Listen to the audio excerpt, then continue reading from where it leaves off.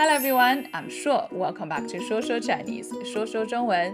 Today we're going to talk about how to use ChatGPT to help us learn Chinese. I will directly come to the conclusion first.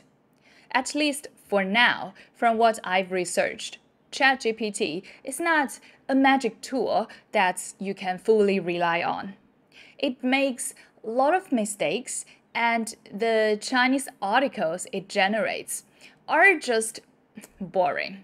So you still need me, and you're welcome. However, I believe that technology will become more and more powerful, and the Chinese language support will also become better. So the focus of this video is on how to maximize the use of ChatGPT's current functions. I explored how ChatGPT can help us learn Chinese from 6 aspects. And from my research, the best 3 functions of ChatGPT are making vocabulary tables and generating an article with those vocabulary, proofreading short articles for beginners, and distinguishing nuances between words. Let's start from vocabulary. This is one of my favorite functions. Let's say I've learned these words today with my teacher or by myself. So I asked ChatGPT, generate a table with the following words like this.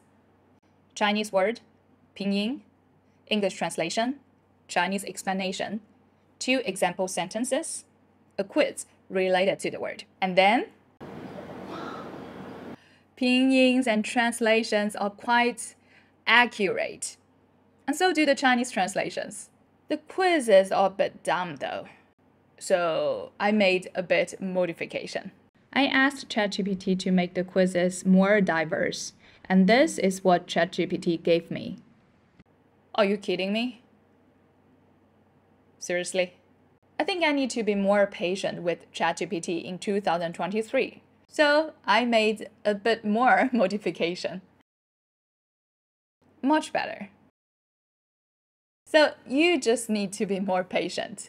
And then I want to test how well I remembered these words. So I said, pretend you're my teacher.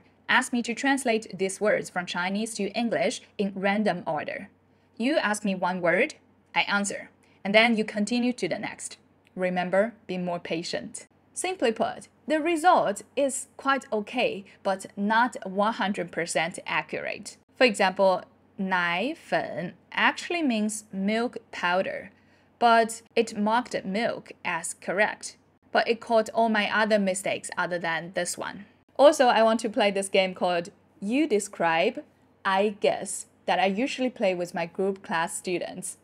So I said, can you pretend to be my teacher and use Chinese to describe one word from the previous list and ask me to guess what is the word you are describing? Quite accurate.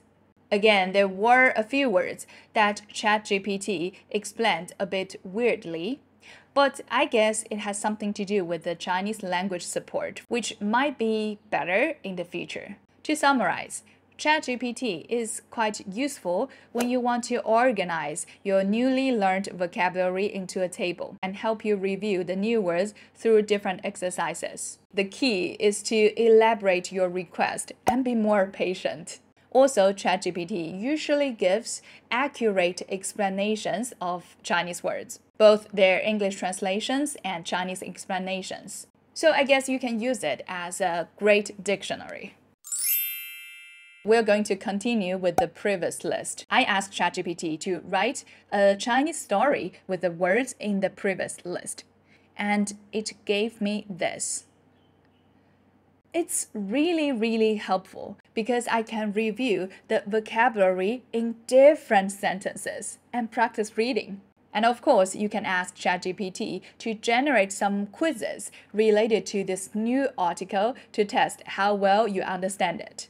I've also watched some videos talking about how to use ChatGPT to learn a language. Most of them recommended asking ChatGPT to generate a story using the words in the student's level. So I tried that too.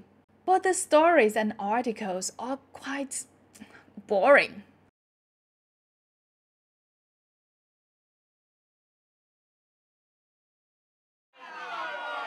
It's perfectly fine if you're a beginner because reading comprehension and understanding different sentence structures are more important to you. But if you've reached a higher level, let's say HSK4, you might want to improve your Chinese, but also read something more interesting and meaningful. I sincerely recommend the articles in my independent learner program more than the ones written by ChatGPT. You can choose different learning tiers based on your learning level. The topics are closely related to our daily life, but also kind of deep. Like what Chinese people will do when a loved one is diagnosed with a serious illness, or a Chinese person's mental journey after moving to Europe, etc. I also shared some personal stories. So if you're interested, click the link in my description box. To conclude, for reading, I wouldn't ask ChatGPT to generate stories or articles if I've reached HSK4 level or above. But it's a great idea to give ChatGPT an article that I have learned before and ask it to generate a similar one, so I can practice my reading skills and my vocabulary. I asked ChatGPT to make a conversation with me with A1 to A2 Chinese vocabulary. It did a great job to keep this conversation going, as well as give simple explanations and English translation to the content I didn't understand. Also, if ChatGPT mentioned some words I didn't know, I would ask it, for example, 美味是什么意思呢? And ChatGPT explained to me. And then I asked ChatGPT to pretend to be my teacher and correct all my mistakes, as well as keep this conversation going. And this time, it didn't go very well. To test ChatGPT, I deliberately made a mistake. 我觉得中国菜是好吃. We need to drop the 是 here. The correct sentence is 我觉得中国菜很好吃. But ChatGPT didn't mark the mistake. And then I made another mistake. I used 和 to link two sentences. Again, ChatGPT didn't point it out. Then I installed an extension called ChatGPT Voice, and I was trying to make a real conversation with it. It still uses the voice of a machine, but it's not a big deal. But when I asked ChatGPT to speak slowly because I'm a beginner, ChatGPT said, sure, I can speak slowly, but still it used the same speed. 你想要练习中文的话题或者问题是什么？我可以帮助你回答并提供反馈。你可以说慢一点吗? Say it slowly, slower. 当然，我会尽量放慢语速。如果你需要我停下来或者解释得更详细，请随时告诉我。And then I switched to Spanish because I'm really a beginner. And this was the moment that I realized ChatGPT is not the best tool for me to practice conversation with.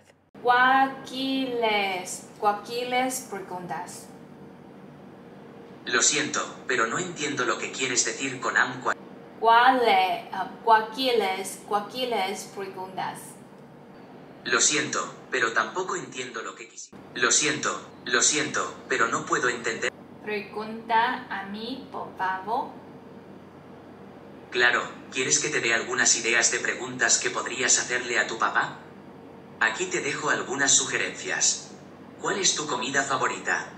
¿Tu vida cuando eras joven? ¿Qué valores son importantes para él? ¿Ha sido el mejor viaje que has hecho? Broken sentences and wrong pronunciations are perfectly fine if you are speaking with a real person, but the voice input cannot recognize them. Therefore, you may easily put yourself in an awkward situation when talking with ChatGPT voice. In sum, it's okay for you to use ChatGPT to practice conversation through typing, and you don't care your sentences to be 100% correct, as long as they are understandable and the conversation gets to keep going.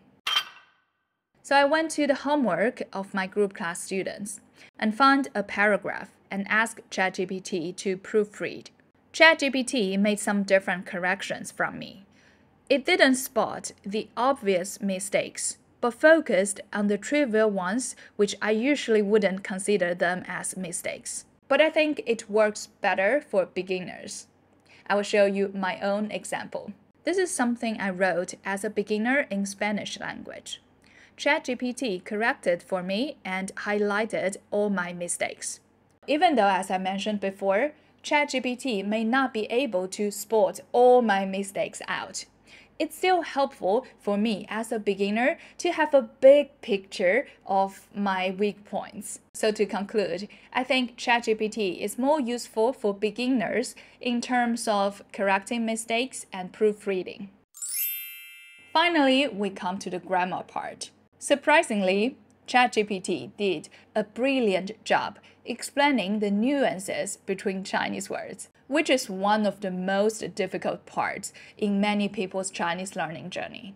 I can easily find the answers of those common questions that my students asked, like what is the difference between 经历, 经验, and 体验, 理解 and 了解.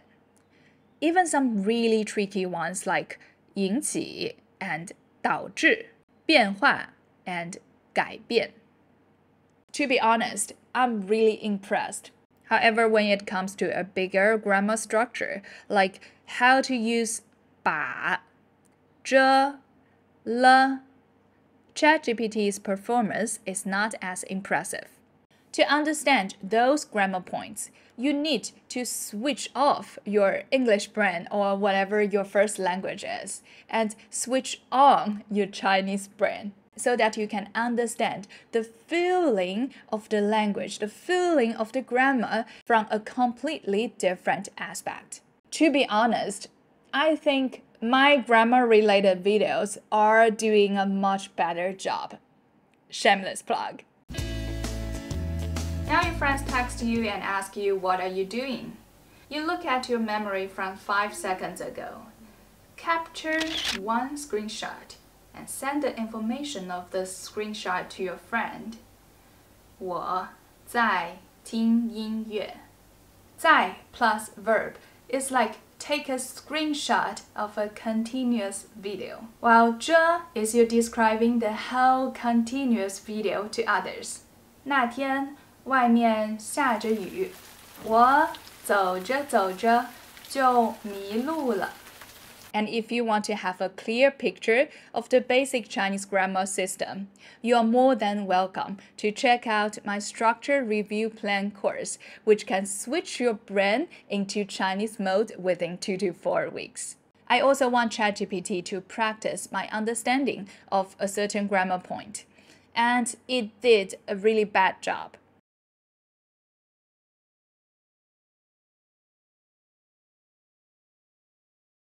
I'm not sure if it's my prompt or something else. So if you have better prompts for using ChatGPT to practice grammar and to practice anything else related to Chinese learning, please let me know and let other students know in the comments down below. In a nutshell, I think ChatGPT can be a great auxiliary tool and a good TA for me as a teacher, but you cannot fully rely on it.